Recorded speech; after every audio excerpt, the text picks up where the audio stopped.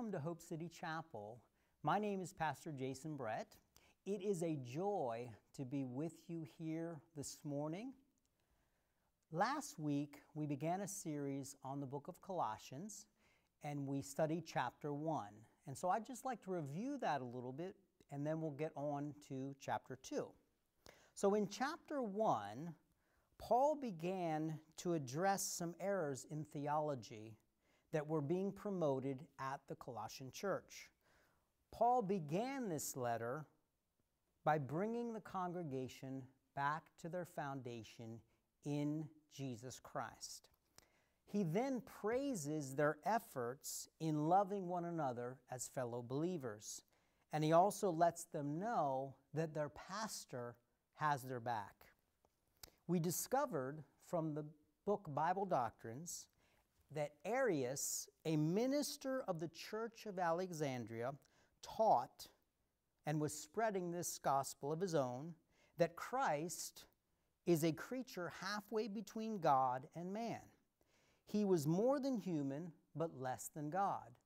Once he taught that God lived alone and had no son. Then he created Christ, who created everything else in it. So Paul is writing to the congregation in an attempt to restore Jesus, the Messiah, to the center of their lives. And we mentioned that God still works through personal correspondence. It was their pastor, Epaphras, who let Paul know of the issue that at hand, and this inspired Paul to write this letter to the Colossian church. Number two, his approach: people respond better when they are encouraged about things, when they are praised about things, and it prepares them and readies them. Number three, we too are exposed to various belief systems in this world. Even more today, with the rise of social media, there are so many things that we can be exposed to that if we are not careful to continue to keep ourselves grounded in Jesus Christ and in the authority of Scriptures, any one of us, because of the nature of our flesh, can get off and go down a direction that God never intended us to go down. And number four, it's important that we remain grounded in our Christian faith. And with Jesus being our foundation and our relationship with God being our foundation, it's important that we continue to walk in love towards our fellow believers. And we all know that walking in love is a decision that we have to make, and it's not based on how we feel at the moment or whatever prejudices we may have against some other people. And thank God for His grace and forgiveness. So this week we want to go to chapter 2, and in chapter 2 we want to continue to follow Paul as he continues to give the church instruction about the supremacy of Christ over and above the teachings that they are hearing. He's letting them know that Jesus and Jesus alone leads the Christian church, that He occupies the center of creation and salvation without peers. So in Colossians chapter 2, I'm going to be reading verses 9 through 11, then 16 and 17. I will be reading this from the New International Version.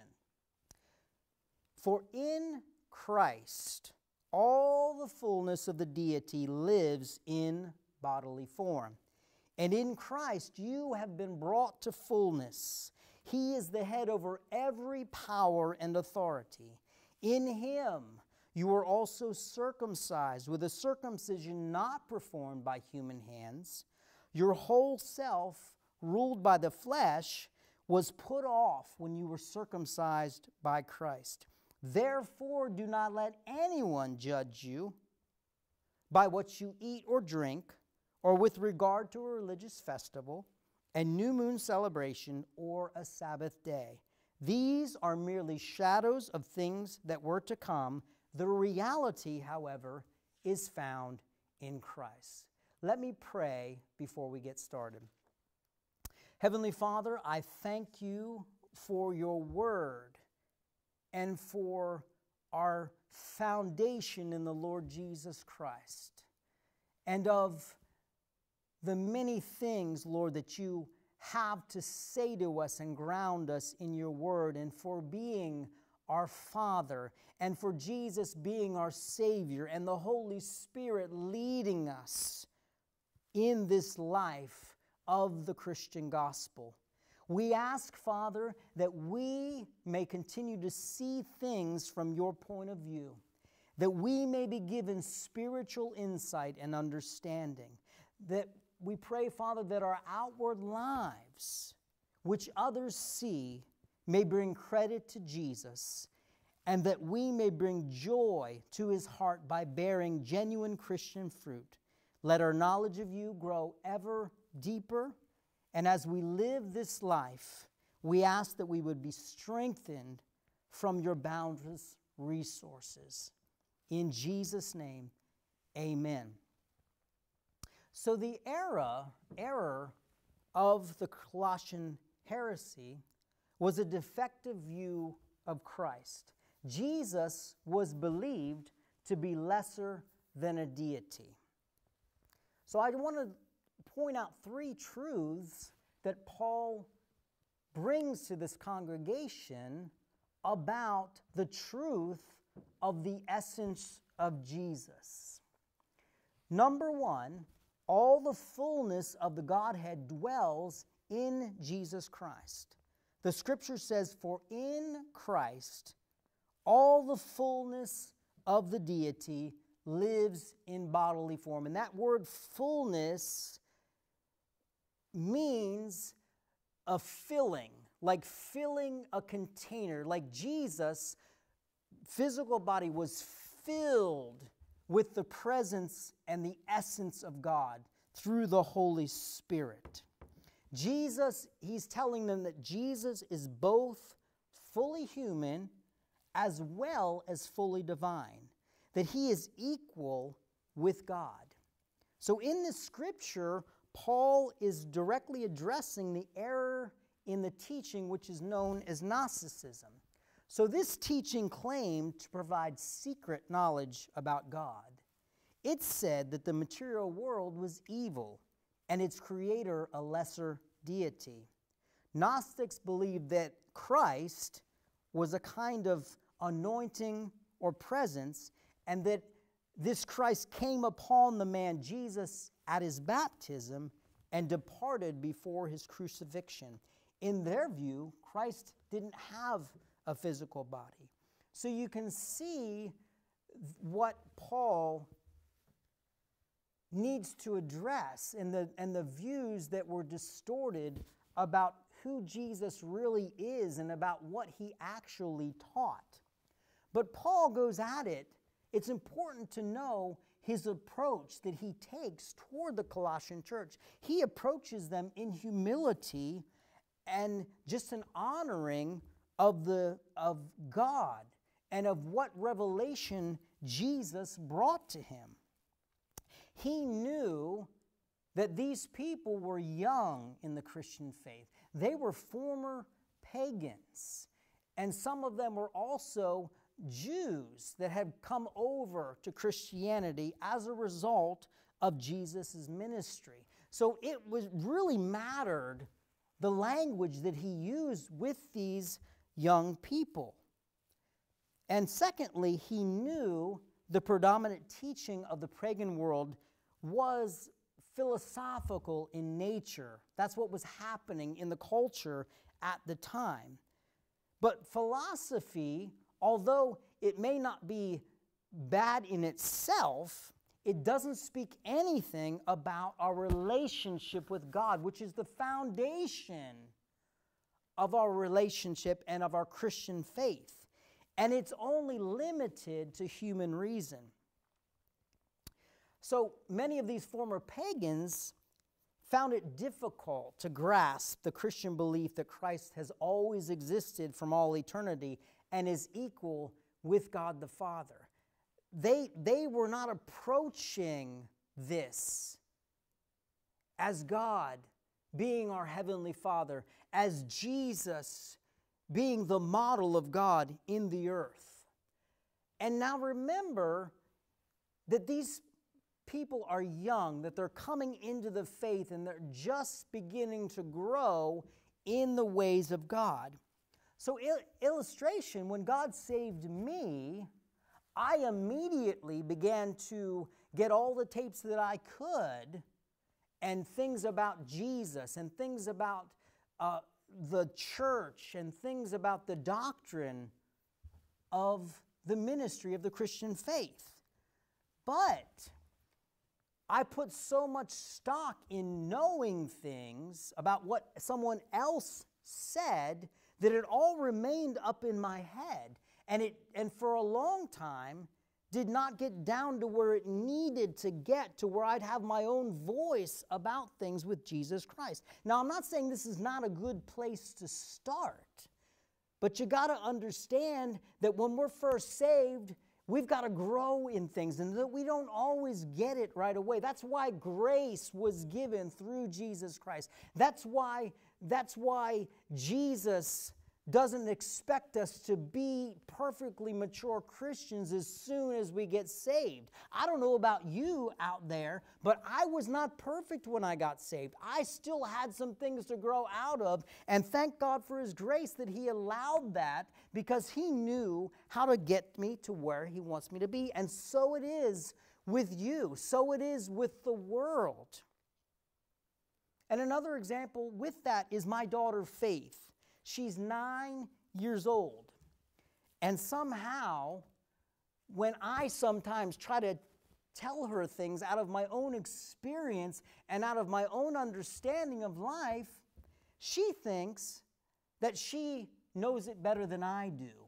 And I'm sure anyone out there who is a parent may understand what I'm talking about.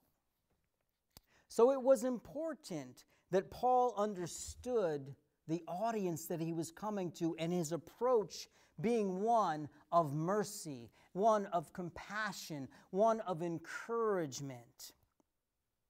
And then secondly, verse 10 says, "And in Christ you or we have been brought to fullness, that He, Jesus Christ, is the head over every power and authority." Now, the terms power and authority here are in reference to angels. So in addition to the false teaching that Christ Jesus is a lesser deity and that the material world is evil, there was a misinterpretation going around about angelic order and authority. So there are several reasons for this. So the word angel also means messenger. And it was sometimes difficult to determine whether a messenger during Bible times was human or angelic. They appeared in different forms. And so to most Jews, angels were exalted beings, especially revered because they have been involved in the giving of the law, which to the Jewish crowd was God's supreme revelation. So Paul is telling us also in Hebrews chapter 1 verse 4, he says, "So he became much superior to the angels as the name he has inherited is superior to theirs." Paul is addressing and letting them know that we as his body, the body of Christ, hold a higher position of authority than the angels do. My Bible tells me that the angels are ministering spirits sent to assist the believer. Hallelujah. That's out of Psalm 91. And so Paul has brought encouragement about the essence of Jesus. Secondly, he has corrected their thinking about the superiority of angels over and above Jesus Christ, who is the head of all of it. And that we, as his body, have authority of a greater position and value as His sons and as His daughters than angelic beings do. And that we have a purpose to spread this gospel, and we have the gifts of the Spirit and the anointing of the Holy Spirit as all these things to spread the gospel of Jesus Christ and to bring the truth of what the Scripture is saying. So, and thirdly, in Christ, all the requirements of the Mosaic law have been met. Verse 11, 16, and 17 says, "In Him you were also circumcised with a circumcision not performed by human hands. Your whole self, ruled by the flesh, was put off when you were circumcised by Christ. Therefore, do not let anyone judge you by what you eat or drink, or with regard to a religious festival, a new moon celebration, or a Sabbath day. These are a shadow of things that were to come. The reality, however, is found in Christ." Now, he's talking about two circumcisions here, which is the circumcision that the Jewish people had as a symbol of their covenant with God. That God had made a covenant with the Jewish people through Moses when He brought them out of Egypt, and that the law was necessary, but it simply revealed to us that we are not sufficient in ourselves and by obeying the law to be purified in the covenant of God, that it required a blood sacrifice. So God had this elaborate system to require this elaborate system of rules and regulations and the shedding of blood on a daily basis for the forgiveness and the remission of the sins. So this was the beginning covenant. And then with the sacrifice of the Lord Jesus Christ, all of the requirements of the law were met when He was hung on that cross, when He breathed His last breath, and when He tore the curtain in two, symbolizing that sin no longer separated God and man, and that on the third day He was resurrected to give new life and fellowship to us, to restore that fellowship with God, which He has been working from the beginning to restore. And in Romans 13, Jesus tells us in the beginning that the commandments can all be summed up in loving our neighbor as ourselves. Paul began this message by telling them about their love for Jesus and their foundation for Jesus, which brings us to a love of ourselves. And then he tells them about loving the fellowship. Hallelujah. That it's by grace through faith. But I think the problem here, one of the issues was that for these former pagans, it seemed more reasonable that they considered Christ to be more of a divine hero, greater in authority than a human being, than an ordinary human being, but of lower rank than the eternal God. So they were in their reason still. And Jesus changed all of that by bringing fellowship again. But I think that sometimes it's easier for us to be stimulated by ideas and concepts than to allow ourselves to be vulnerable in a relationship. Because relationships can be messy. They involve risk. They involve accountability. They involve trust. And that is a hard thing to do. But Jesus, through completely obeying the Father and shedding His blood, said, "This is how much I want you to have what I have with the Father." He was the only deity figure who called God His Father. and invites us to grow in a real relationship with Him. So why am I making us aware of these problems and these heresies that happened in the early church? Certainly we have so many things that have taught us differently than what they were following and the philosophies that they were following. But I think number one, we can say that, but even after this letter was written, the teaching of Arius still persisted for some time. The teaching that God was lesser than a deity still persisted for some time. And that's why the creeds were coming about and were helping to be written. God was using councils to put together creeds to really get a handle on the essence of Jesus. And that is available to us today. And it also, that because only 505 years ago did Martin Luther nail his 95 thesis to the Wittenberg Castle church door. Richard Foster points out in his book, Streams of Living Water, he says, Luther is most remembered for nailing his 95 thesis to the Wittenberg Castle church door on October 31st, 1517. Luther's listing of specific abuses connected with self-indulgences. Now, what happened at the time was Johann Tetzel was fundraising, and he was using a rhyme by saying, as soon as the coin in the coffer rings, the soul from purgatory springs. So now I'm not doing this to point fingers at all, because all of us are susceptible to error and the nature of the flesh.